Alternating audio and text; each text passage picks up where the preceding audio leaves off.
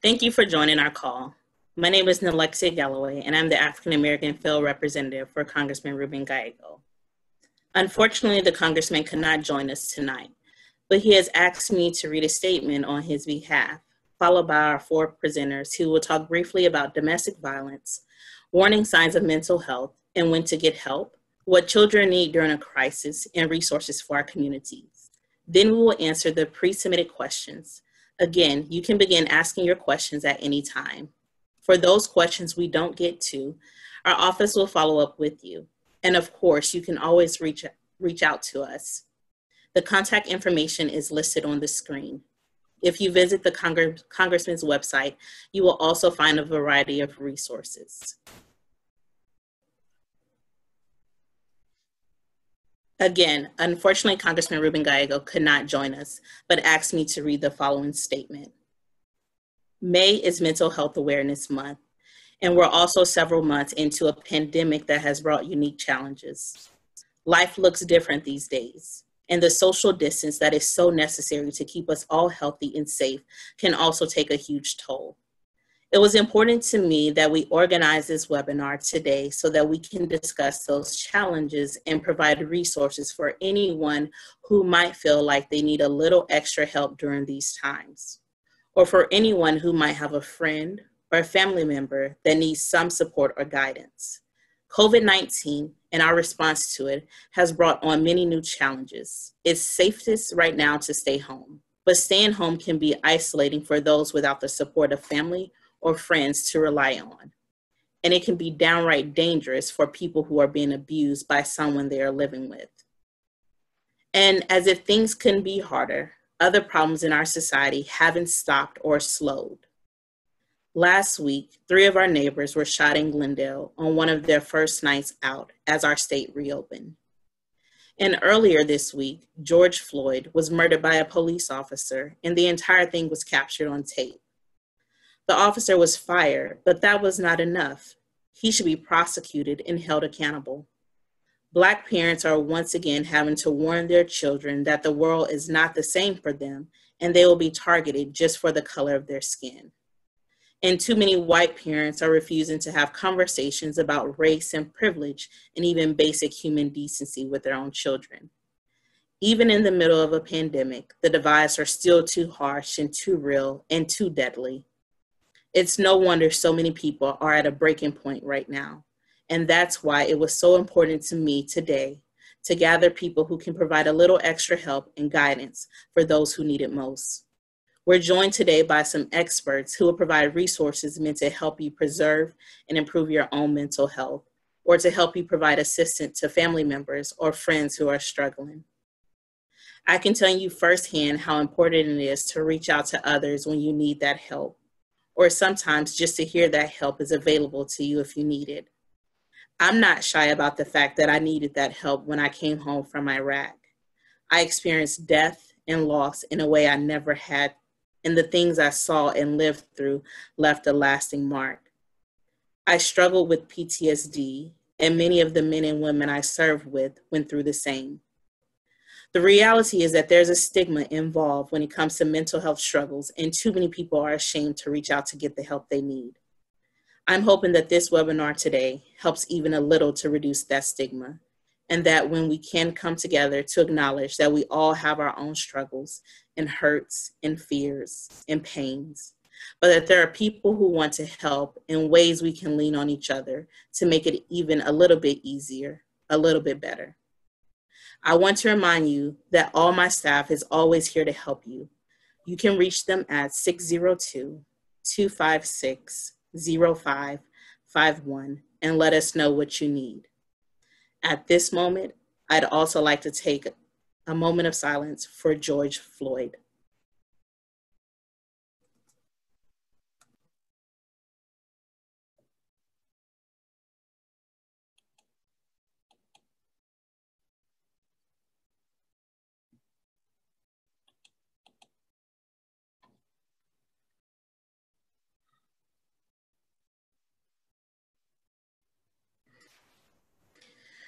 Thank you. We have a lot of great presenters today. Our first presenter will be Melda Ojeda. She will be discussing PTSD and mental health in the Latino community. Imelda is a social worker, immigrant, and a community servant with years of experience working in the social and behavioral health systems. She is a nonprofit professional, an intervention therapist for family reunification cases, and an instructor for the School of Social Work. Imelda, please take it away. Hi, everyone. Thank you for inviting me and bringing light to all these important topics. As you mentioned, I will be talking about PTSD, which stands for post-traumatic stress disorder. And usually when humans or persons in general experience a traumatic event, we go through a range of emotions that are normal to feel. We can feel scared, anxious, sad, disconnected, even numb. We might have bad dreams, fear, be very fearful, and we might have problems, stop thinking about the traumatic event. And these are all normal reactions to abnormal events or traumatic events. And eventually, these feelings start fading away within weeks or days or weeks, sometimes might even take months. But the problem comes when these feelings and these symptoms don't go away after a long period of time. After a few months or even a year, we're still experiencing these symptoms, and they might even get worse instead of fading away. This is when we develop PTSD based on the traumatic event that we experience. And it's important to note that a traumatic experience doesn't necessarily have to happen to you directly for you to develop PTSD. You can be the witness of a crime of violence. You can be a family member who is witnessing domestic violence, your parents or another family member in the household who is experiencing domestic violence, or even emergency workers.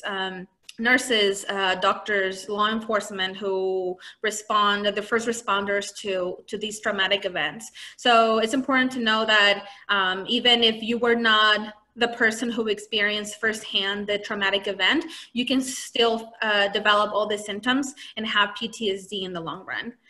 So how do we know when we are experiencing PTSD beyond the normal, the typical range of symptoms after an event?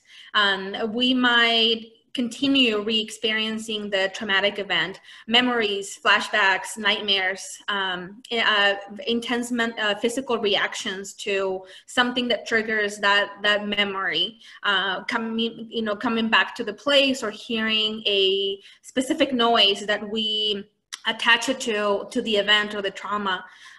We might start avoiding people that remind us of the event. We start avoiding places, music, foods, anything that we correlate with a traumatic event. These are all things that could be happening and symptoms of that we might be experiencing PTSD. Changes in mood and changes in any big changes of sleeping patterns or eating patterns more than the typical grieving process after a traumatic event. So these are all things to be attentive, especially when we believe that a family member has experienced a traumatic event and they might be developing PTSD. It's important to note as well that children might express PTSD in a different way. Children might be fearful of being separated from their parent. They might instead of moving forward with their development, they might go back to stages of their development. Like, let's say they were potty trained already and they experience a traumatic event. They might go back to, wetting the bed and soiling their pants. So they start, their development starts, I guess, pausing for a little bit. They have sleep problems, nightmares, phobias that they didn't have before. So it's important to to pay attention to these things, especially when we talk about domestic violence and the effect of domestic violence in children as well. They might start talking about monsters under the bed or any other fear of ghosts or any other similar entity that they feel that it's going to hurt them. So what can we do? You know, what can we do when we see the signs that a family member, someone that we love, a friend, might be suffering from PTSD? You know, of course, as mental health professionals, we always encourage people to get connected to mental health resources, to talk to your doctor, to get a referral for a mental health professional evaluation. But we know that not everyone has access to this, and not everyone has access to insurance or the means to get connected to services in their area. So if you know of someone in your family is experiencing these things, be patient. You know, telling them to just get over it or invalidating their experience is not going to make it go away. Listening to what they have to share, even if they're repeating the same stories, it's just sitting with them and making space for them and listening. You can invite them to do regular things, not necessarily something out of the ordinary, but just joining you to do your regular activities during the day, to feel that there's someone there with them. Encourage them to join a support group, to find a group on Facebook or social media where they might be connected with other people who have gone through similar things. And talk to someone you trust. You know, talking therapy not necessarily has to be in a professional setting. Sometimes when we express our feelings and talk about what's going on, it makes it more tangible and easier to process. And of course, you know, avoiding alcohol and drugs or getting into any of those activities that might create an addiction. Sometimes when we talk about the Latino community, especially the population that I work with, there are a lot of obstacles or taboos in seeking help. So it's important to remind the families that we work with is that just because we don't talk about it, it's not going to go away. So highly encourage people to talk to your friends and family and let them know what you're going through. There are some resources that I would like to share about, you know, connecting people with some local resources. The Arizona Coalition to End Domestic and Sexual Violence. And you can find more information on the website, acesdv.org. And I'll share the links as well, so you can send them on the email. And the local hotline, which is 602-279-2980, and we'll share some of those resources as well, so everyone has it handy. I think so far that's it. Thank you, Melda. I definitely appreciate the information that you presented to us. I just want to remind you guys that if you do have any questions, please submit them throughout the process so that we can have them at the end during our Q&A session. The next presenter that we have up is Debbie Nez Manuel. Debbie is a social worker that fearlessly advocates for social justice. She recognizes our capacity for humaneness starts with the balance on social, emotional, and mental wellness. Debbie has served in both urban, rural, and remote settings in Arizona, on the Navajo Nation, Flagstaff, and in the Salt River Pima Maricopa Indian community. Debbie, it's all you. Thank you so much for making this possible. I see that it's so valuable more than ever right now during this pandemic. And I have talked endlessly about this with my own family and what we need to do to cope and move from grieving to a place where our minds and our hearts are settled. And I think that when I think about our families, I think about in a framework, a really positive framework is to understand that we are resilient. There's a lot of opportunities for us to learn from one another and help each other cope. So I'm going to share this information in the context of resiliency. and understanding that when we focus on the positive, we can definitely shift into a place where our mindset is much healthier, and holistically it's much stronger. So I grew up on the tribal nation, and I have these really rural and remote experiences that I draw from, and they include this traditional mindset and this holistic mindset, which often can be very different than what we experience, say, in a Western hospital setting. But you know, some things are the same. You know, we're humans, and we're thinking about the fact that as humans, there are certain things we have to do. We cope in different ways, but our emotions are a big part of that. And so when I'm educating the public, I'm talking a lot about our emotions and where we're at. In order to really understand what tribes are facing today during this pandemic, it's really about learning about them, learning about the history, learning about some of the challenges they're facing when it comes to their own services, their own service delivery capacities, understanding if they have a lifeline to other major resources that are going to help people in the community. So if you look at tribal communities, in general, they have an Indian health services that is available to them. There's also behavioral health services that are included in those settings, as well as mental health. And often there's contract services where they can reach out to other agencies throughout either the local area or the regional area. And so when I think about children and what they needed from adults during a crisis, it's really a listening ear. It's trusting someone will give them at least a realistic picture of what's to be expected.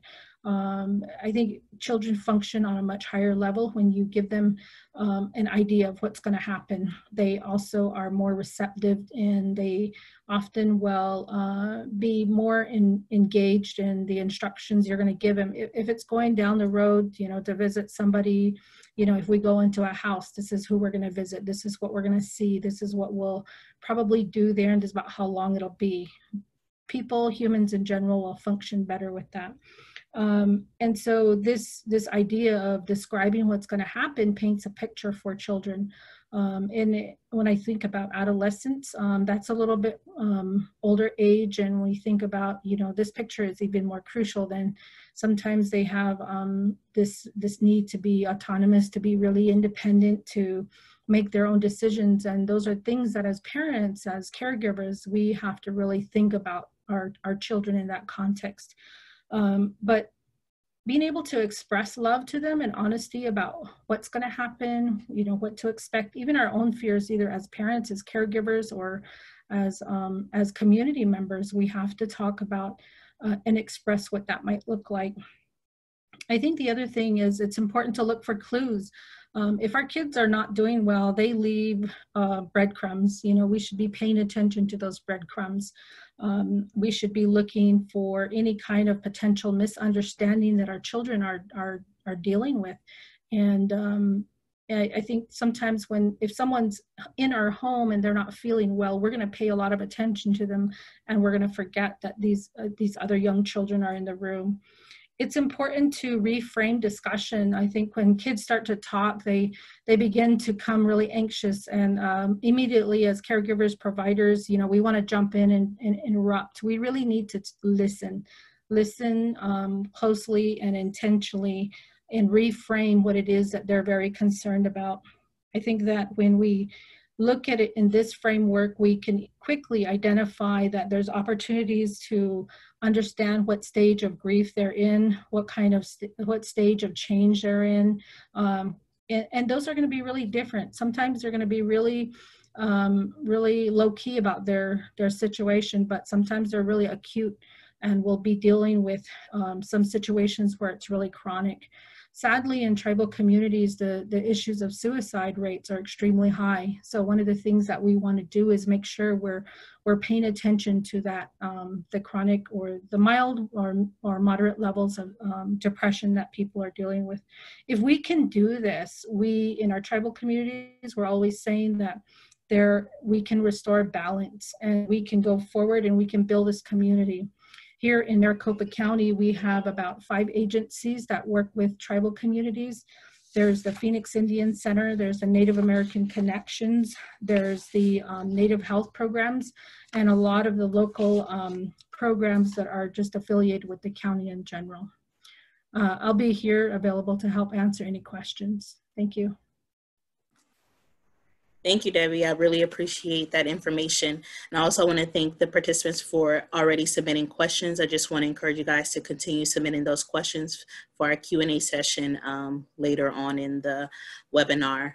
Up next, we have Bruce Franks Jr. He is a senior advisor for Generation Progress. As a former Missouri State Representative for the 78th District, Bruce helped pass legislation bringing awareness to mental health. He has worked with police departments on CIT trainings addressing how to handle mental health on calls.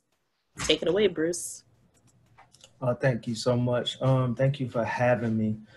I want to speak particularly about mental health in the Black community, which also resonates with many of our minority communities. You've heard before about this stigma of mental health. And I appreciate the Congressman's remarks because it spoke to a lot of the things that we are dealing with today as, you know, our Black community particularly, but communities of color in America. But the thing about mental health and the stigma of it in the Black community is we haven't talked about it. We haven't talked about it because for so long we've been uneducated about it. And you talk about generational trauma, generational PTSD, generational depression and anxiety that has been there since the beginning of time, but we haven't had the means to address it. And even when you look at the numbers and the statistics, when it comes to getting the help and identifying exactly what we're dealing with when it comes to undiagnosed mental health issues, that disparity is horrifying. Historical adversity, which includes slavery, sharecropping, race-based exclusion from health, educational, social, and economic resources, translates into socioeconomic disparities experienced by Black folks today.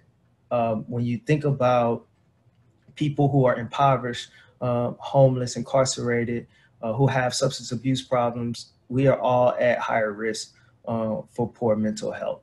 One of the biggest disparities that we have is that when you come to Black and brown communities, we have the least amount of resources. 1 in 3 Black folks who experience mental health will actually get help. That's 33% of folks who will actually get the help. I thank the presenters before for talking about those identifiers and those indicators. In order to fix an issue, in order to fix a problem, we first have to identify what the problem is. I think us who deal with mental health, me being a person who comes from a lived experience part of mental health and what I've dealt with just the past couple years. My brother was killed in 1991. It was due to gun violence. And I grew up people telling me that I was too young to be depressed. I was too young to be going through anxiety. And I really thank Debbie for her comments about the youth, right? And understanding the youth and what they go through. And even as we talked about PTSD beforehand, we talked about our service members, our first responders, those folks who are on the front lines who experience PTSD, which I support them as well. But we also have to talk about our folks in our communities that experience so many disparities, that suffer from gun violence, that are impacted most by gun violence and violence in their communities every day. We have our children, we have our folks in those communities who are going through PTSD each and every day. And when you look at the signs, the warning signs of PTSD, of anxiety, of depression, they all resonate with each other. As said before, when you talk about loss of interest, loss of hope, difference in sleeping habits, difference in eating habits, fluctuation of weight, and then just the mentality of there is no hope there. Another thing that we don't talk about in the Black community is suicide rates. when I was growing up, to be quite frank. It was in my community, they said, Black folks don't commit suicide. I am 35 years old now, and it took me uh, over 32 years to figure out mental health is real in our community, suicide is real in our community. And also, even the facts say that although our Black community doesn't attempt suicide as much as other communities that are non-Black, we are almost 7%, have a 7% higher chance of actually dying from that suicide. And so understanding that suicide is real, understanding that mental health is real in the Black community, and those disparities are there. When you talk about access to healthcare, when you talk about access, those who are uninsured, our Black community almost 7% higher of folks who are uninsured when it comes to just the health system as a whole. When it comes to resources, I'm in Arizona now, and I thank the congressman and his office for this webinar, and you can definitely reach out to them. But also just having that conversation and figuring out folks that you can talk to and you can confide in, because mental health in the Black community is real. Thank you, Bruce. I appreciate your remarks. Up next, we have Christian Nunez. Christian is the Vice President for the National Organization of Women. She is a licensed clinical social worker, a consultant, and a woman minority business owner. In 2006, she founded a behavioral health and consulting practice where she assists social service and behavioral health companies, as well as provide direct mental health services to individuals and families. Christian, it's all you. Thank you, Alexia. And just I want to give a thanks to other panelists as well who've spoken and given some great insight and information. Before I start getting more into the discussion, I'm honored to be a part of this panel talking about domestic violence in the Black and Brown communities, particularly during this time of COVID-19 pandemic. But what I would first like to say is that domestic violence is not a Black and Brown issue only. Anyone and everyone experiences domestic violence in their racial groups or any home. However, when we look at structural racism and we look at disparities in health, disparities in our neighborhoods, we see that sometimes women of color particularly are more susceptible to intimate partner violence and death as well as injury from those violences because of lots of other statistical things that happen that put them in more risk. But everyone and anyone can experience domestic violence or intimate partner violence. So what we're seeing right now is that we know that 1 in 3 women are victims of domestic violence. And I'm going to interchange domestic violence and intimate partner violence because they kind of the nuance between the two. Domestic violence is anyone from a family. So it could be your partner, it could be your child, it could be a grandparent, anyone in a family consent. And then we have an intimate partner, which really focuses more on the dating, romantic relationship part of it. But when we are looking at this, we really want to talk about the fact that we already, before COVID-19, we had 1 in 3 women experience domestic violence or intimate partner violence, and 1 in 4 children be victims of child abuse, including sexual abuse.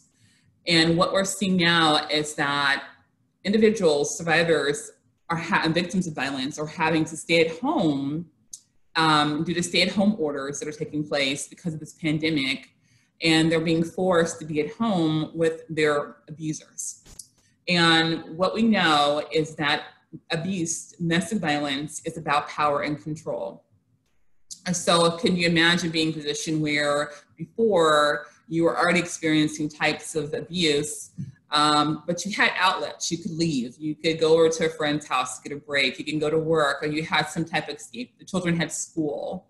And now we're in a position where we're all in stay-at-home shelter positions, although those are starting to let up, and we have individuals that are now experiencing domestic violence at higher rates. A lot of research has come out, it says that since COVID-19, we're seeing between a 30 and 60% increase rate, depending on the state, and domestic violence, shelters being overfilled, hotline calls, people being victims of abuse, and also the severity of abuse is also increasing. We talk about mental health, we're talking about children, we're talking about all these things. And when you put a person in a situation where they are stuck at home and all they have is to deal with the person who they don't want to be with because they're fearful for their life, or the person's abusing them, people have lost jobs, children at home, finances are stressed because we know the employment rate's higher right now, unemployment rate's higher, and we're seeing stress and anxiety in everyone because of the unknown and not knowing. So then we're looking at the abuser who thrives off of power and control. And right now they're unable to be in control of their own situation. So that's going to escalate them as well to wanting to also act out on the victims of abuse and their partners, to have them regain more control in some ways. So it's really important that we talk to the people and we keep relationships with our friends and families. And for those of the individuals that are experiencing this abuse, it's important to develop safety plans that can really help you in this time. We know that people are afraid of getting contracting COVID-19. We know that shelters are having to turn people away because they are filled to the max, and they also have to worry about social distancing. But as family and friends, people that we know, it's important that we stay in communication with people that we either have concern with or that we know things are going on. And for people who are experiencing it, form your safety plan. Identify family members or friends that you can go to if it gets too bad and you need to escape your home. Think about places that you can go that are safe for you. Carry with you a place where you have certain things important, like your cell phone and medications and money or different things that you need that can be available if you have to escape your home. It's extremely important. So it's just, and as well as just making sure that you are utilizing the people around you and different resources that you have that can be helpful for you. We know it's hard, we know it's difficult, but you're not alone in the situation, and there are resources available that you can call in numbers and text lines. And I did send a list of resources that are available in Arizona, throughout the state, for anyone who might need those resources. So it's very limited time, but I just wanted to give that quick information, and then I'll pass back over to Alexia. Thank you, Christian. I certainly appreciate it. I know that we covered a lot of different information in a very short period of time. And so I just want to encourage you guys to go ahead and keep submitting your questions so that we can get to them. If we cannot, we will definitely follow up with you, as I know the time will quickly pass by. At this time, we will now begin our Q&A portion for the call. And I ask that you continue to submit your question. Please use the Q&A button at the bottom of your screen. Some participants have already pre-submitted questions, and we will start with those first. Then we will move on to the questions presently being submitted. So we will get started with our first question that was submitted. Melda, this question is going to be for you. What do you do when you are the one experiencing PTSD and everywhere you try and reach out to, you end up hitting a brick wall? Where can you turn at that point? Yeah, this is a common question and common concern that people in the community experience, especially when they reach out to social services agencies and local hospitals. I will have to look at the individual needs of the person and where they have reached out, but generally I will say I know it might feel frustrating, but don't give up. You have already started the first trying to look for help. Like I mentioned during my section, reach out to people either on social media that are experiencing something similar to you, community groups, local community groups and support groups, and they might be a really good resource to let you know where to go, where they have received assistance, where they have received counseling that has been effective for them. So support groups and connecting with people that are going through similar things as you, it's a really good start point because you will be able to get feedback on resources and services locally from someone who has already gone through that and has already navigated those the field and troubleshooting. So connecting with people who might be going through the same thing, and social media is a great resource to connecting with other people in that way. Thank you, Melda. The next question is going to be for Debbie. Debbie, the question is, how has COVID-19 impacted the Native American community?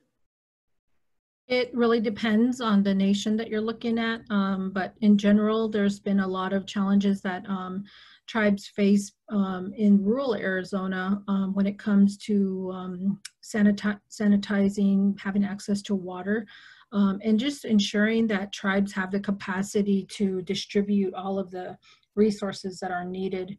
But when you look at the urban area here, you know, some of these tribal communities are just within this urban area, so they have water. In the cases where in the urban area, what we're looking at is making sure we keep those numbers reduced. And in recognizing that these tribal nations have higher rates of diabetes, heart disease, asthma issues, and that those are mix that with the issue of the virus, it creates a really complex situation. So right now, from what I could see, a lot of the urban nations are ensuring that they do everything they can to maintain their safety, wearing masks, ensuring that they're watching out for their elders and practicing the social distancing. That's kind of what I've seen in the area. Thank you, Debbie. Mm-hmm. Christian, the next question is for you. What can I do if I know a loved one is in a domestic violence home and needs help? Well, I think the best thing that you can do for someone you know is stay in constant contact with them. You know, as I was saying earlier, you know, people's living quarters are closer, abusers are around their victims and survivors more. So it's sometimes harder for them to be able to get away or even make the initial phone call. But if you can stay in contact and do checks, you know, and ask them how they're doing, whether it's there are other avenues, that's text messaging or Facebook messaging, anything that's allowing them to be able to have privacy conversations where you can do checks, develop safe words with them so that they know if something gets too bad, they can tell you this word and you know when to intervene or to call police or to assist them where it keeps them safe and this person, the abuser, will not know. I think those are the best things that you really can do to help them and, you know, open and be willing to offer that space or home if they need that from you. Thank you, Christian. Bruce, the next question is for you. With the current events happening in Black America being so triggering, what can we do, if anything?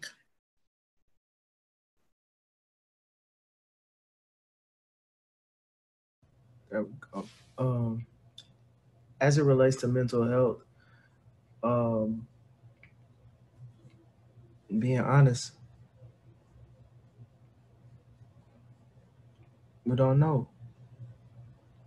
I wish I could give some great answer. I wish I can give some resource, but we don't know. As I said before, we talking about generational trauma and the treatment of Black folks and minorities and people of color for years and years and years. And it continues to happen no matter how many strides we've made. And so it's hard to say that, hard to even talk about what we can do.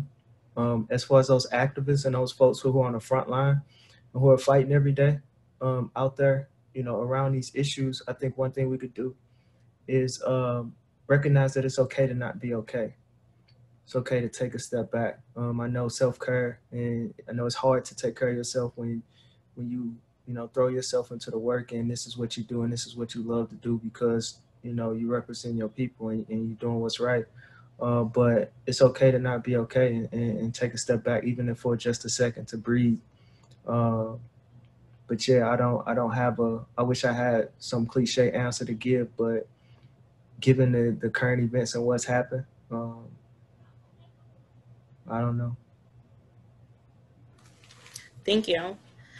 The next question is going to be for anyone. The last few questions have been directly targeted to people of color, the color population. And so mental health is just not a people of color issue. So what do you say to the individual that says, well, I'm struggling with mental health, but it's not for a specific issue? What advice would you have for those individuals? This is Debbie. I think it's important to, you know, kind of adding on to what Bruce is saying. It's okay to admit that. I think that's the most important thing, is to acknowledge that, you know, there is a disconnect there. And often when we're disconnected emotionally, we're also going to be detached from the local resources. It's good to turn to somebody that you trust, that you know is going to take some time to listen to you and get you connected to some of the resources that are available.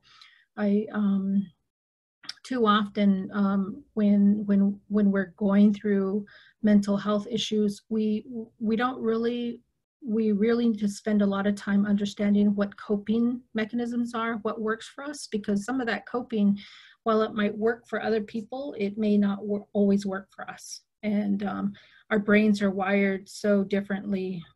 We just have this innate blueprint that's there, and we just have to figure out what that is so that we can get to the next step. But connecting to somebody that you trust and that is willing to take time with you to connect to you is really important. I think just to really piggyback real quick off what Debbie said, I agree wholeheartedly. Also, something that Melda said earlier about not minimizing that experience, making sure that we're listening, and no matter what it is they're saying, to let them know that you are their ear. All too often we give our own diagnosis of the problem, and we want to give what we think, and a lot of times it's just good for us to take a step back and listen as far as that part of communication. So not minimizing that experience either, and actually hearing somebody out. Yeah, and I think what Debbie and Bruce are saying is right on. I would just like to add also, I think it's really important for anyone experiencing mental health is to do a little self-care, but pay attention and start identifying your own triggers in journaling and writing down what you're experiencing, what might set your mood off for the day, if anything sets your mood off for the day, what you're feeling, what's going through your mind. And then reach out to those services that are available to you. Right now, telemedicine and telehealth is really available for most people if they cannot get out of their home to get counseling services. But just by being able to chart and track your own symptoms, how you're feeling, what was going through your mind at the time, what triggered you, what happened that day, it'll be helpful for you as well to start paying attention to your own, to, you know, help with your healing. And then when you take that to a therapist or someone, then you can also help them work with you on how to be able to cope with those different triggers if you cannot escape those triggers, and how to deal with them differently. I think it's really important. And the other part is just self-care, and that's taking care of yourself. As Imelda said earlier, I believe with PTSD, you know, making sure you're not overusing, consuming substances, caffeine, alcohol, drugs, even overeating too is also considered like something where we're over consuming things. Making sure you're getting enough sleep, making sure that you're doing your own healthy self-care practices, whether that might be meditation or prayer, jogging, taking a walk, anything that's going to help you increase those endorphins that are going to be important for your mood will be helpful for you as well. So I just encourage you to kind of look at those things that work for you. As Debbie was saying, it's different for all of us, but you know what works for you when you're feeling down. If it's putting on like that music that uplifts you, or if it's saying a prayer, or if it's meditating, or if it's taking a walk, or if it's calling a friend. Utilize those things that are within your capacity and within your area and your level, I think will be really helpful for you as well. Thank you, Christian. The next question is from Laura Lee. Her question is, what are some ways to help my son who is diagnosed with schizophrenia and consistently takes his prescribed medications, but only wants to stay in his bed. When not in his bed, he smokes cigarettes. He does not want to participate in any of his outpatient group workshops. It might be that he's not ready yet to participate in those group exercises. As we were talking about coping mechanisms, what works for one person might not work for someone else. So I think acknowledging that he's actually taking his medication, so he's doing a big step already in addressing the symptoms, and just encouraging him to continue taking his medication. So highlighting what he is doing right now and the steps that he's doing to help himself. It might be, very like I said, he might not be ready to participate in those groups and share and in a bigger group or setting with other people around, or it might be that getting to those places, the transportation issue or anxiety regarding driving or getting in a bus, or just making himself going to the outpatient services. It might not be what works for him. So maybe having services at home, someone that can come and talk to him at home, just tailoring the services that he's getting to meet his current needs, and instead of trying to have him do what a typical treatment looks like, because it looks different for everyone. And just to piggyback on what Amanda was saying, I think it's really important too to sometimes ask that person what they're willing to do. Having schizophrenia, it's a serious chronic illness, and it's different phases of it. And Melda hit it right on the head when she's saying, where is he at? What is he willing to do? And I think for you as a parent, ask yourself some questions. Is he safe? Is he safe? Is he doing what he needs to do to stay regulated? And that's taking his medication, and then figure out from there, like, have a crisis plan, so if there's things where a certain point that it's problematic, that you don't want to get him to, you all sit down and identify what that is and have him work with you and saying, Mom, if I get to this point, then I need you to intervene a little bit better. But giving them letting them empower themselves a little bit, because if he's an adult, just to be able to say to him, what is it that you're willing to do? What are you willing to do to, that you're at your level, that will keep you safe? And I think safety is a big part, as long as there's no risk issue. Giving him that ability to be autonomous and empowered in himself is going to be super important as well. And I'd like to just add in as well, it wasn't said whether or not you're the only parent or the sole parent being the caregiver.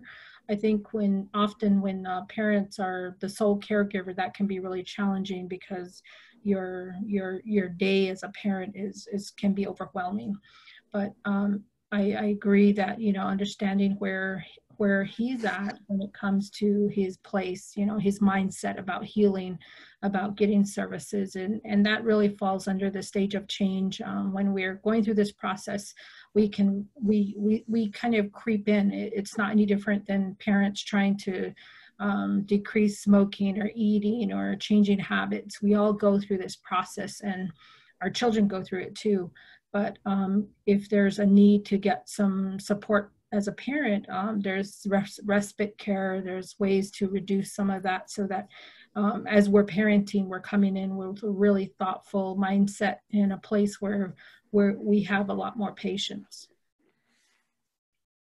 And I liked what Kristen was saying about the safety plan, and in a high crisis situation, how do we handle that? And giving him permission to be able to speak up and say, what, this is not working, we need to go to plan B.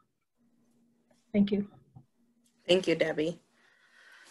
The next question is, do we know if children returning back to school coming from domestic violent environments is or has been addressed by anyone or the school districts? You know, I think that's an excellent question. And I can't really answer that because I'm not sure what's going on in Arizona. But I will say that it's an important conversation to be had. And I think it's important to reach out to your school board members and the admin staff of those schools and ask them those questions, how they plan on preparing for those kids, because there will be some adjustments. And I think for all the kids, especially the kids with experiencing domestic violence in the home, but even kids in general, because anxiety and fear is really heightened in children right now and adolescents. So there will be definitely some needed supports and services. But I would definitely reach out to your school districts, school board members, administration, and kind of ask them their plan and their contingency plan for returning back to school for the kids. I think in school settings, it's also really important to advocate for the increased communication. I know some of the schools are really good at sending messages, voice messages, email, but in particular, when it comes to our youth, we really have to understand that if they are experiencing, an environment where there's violence or higher stress levels, they're at the age where they can take off on their own. They also deal with higher rates of depression, so we need to be mindful and pay attention to the clues that they're leaving, and increasing the safety plan for those young people, that they can turn to somebody else in the home. And this is about cultivating that really trusting relationship with parents to say, mom, if mom or dad, if something happens, if I take off, this is where I'm going to be. Building and cultivating that trust between a parent and a child is important. I totally agree. And just to add, this is also the importance of advocating for trauma-informed care as far as training within our schools, for our administrators to actually be able to identify and help through that trauma that the youth might be going through at home or in their communities, and making sure they know the warning signs, making sure they know what to say, what to ask, and how to deal with as well. Thank you, Bruce. Time is winding down, so I will go ahead and we'll do two more brief questions, and then that will conclude our Q&A session. The first of the last two questions is, what is being done to ensure continuing mental and behavioral health care given the pandemic?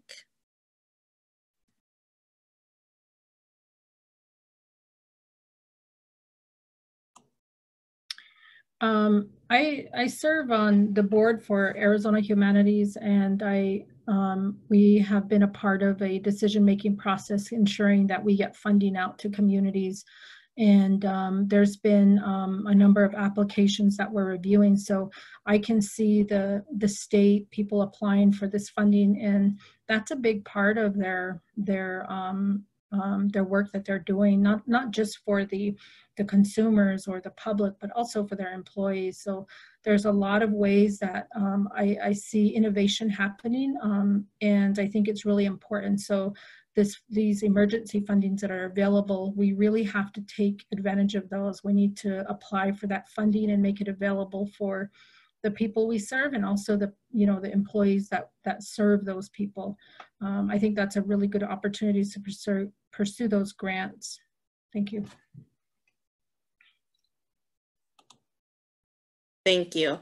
And our last question is, there are many people in the community that are trying to receive mental health services and they're not having any luck.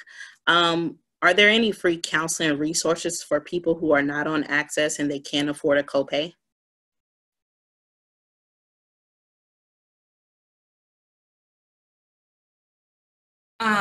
Yes, there is if you go to Arizona DES, I think it's az.gov, they have a list of different resources under different topics. One is mental health. There are free clinics out there that do provide some services. They do have them in Arizona, I know for sure. There are some universities that provide discounted services, counseling services for individuals who don't have insurance or underinsured. And a lot of clinics provide sliding fee scales for individuals to come and get services if they are, persons are in need. And I would also sometimes ask therapists if they're willing to do pro bono. I know when I was in Arizona, I took quite a few pro bono cases for individuals at times when I knew that they really needed that help. You know, and so that does happen. Therapists do pro bono as well. And all you have to do is really just be willing to ask and find out, and definitely contact even the Medicaid services and ask them, you know, can they route you to the free clinics, but they do exist. Thank you, Christian. That's all the time we have for questions. At this time, I'd like to invite the panelists to give any final remarks, real brief remarks, 30 seconds to a minute. We'll start with Melda, then we'll have Debbie, followed by Bruce, and then Christian. Thank you.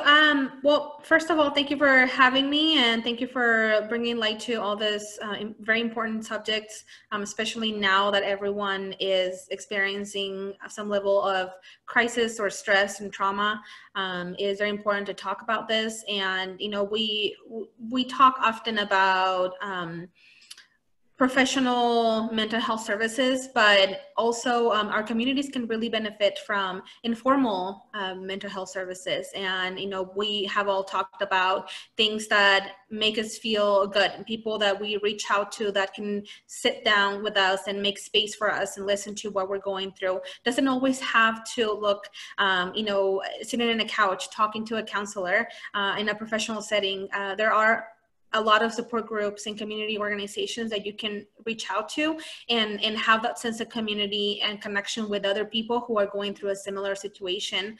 And right now, in times of this pandemic going on and just our stress is increasing, connect to your friends and family. Those are the people who know you the best and the ones that you can trust the more. And sometimes just talking to someone and putting it out there helps reduce that stress and helps put it, you know, out on the table, so that way we can figure it out a way to address these issues together. So thank you so much for having me.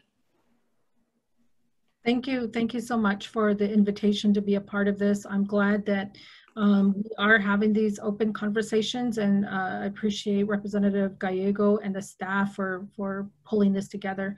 And I think that, you know, adding on about the framework of resiliency, we are resilient despite whatever barriers or experiences we might have.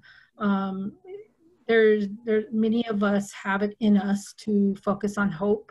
Many of us have the energy level to turn to someone else and just have regular conversations, and that's where it starts. So thank you, Ahiaha and Tago.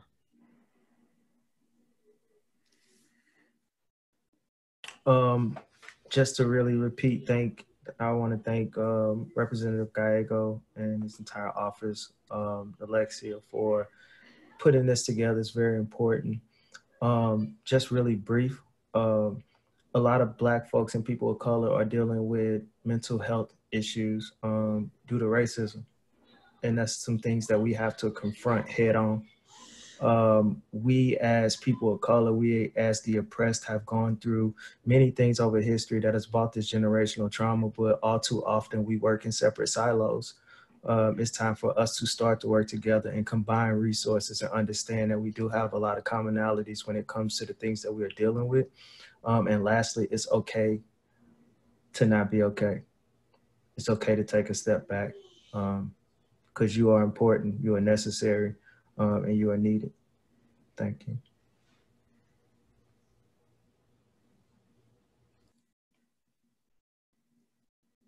Well, first, I want to thank you again for Congressman Gallego for having me be a part of your panel. And thank you, Alexia, for organizing this panel, and everyone, all the panelists on here, for your insight and wisdom. I also just want to say, you know, regarding domestic violence, is that your life is more important than any person that might be trying to harm it, any family member who might be putting pressure on you, any belief that your faith is trying to keep you there. You know, these things are unhealthy, sometimes beliefs that we have.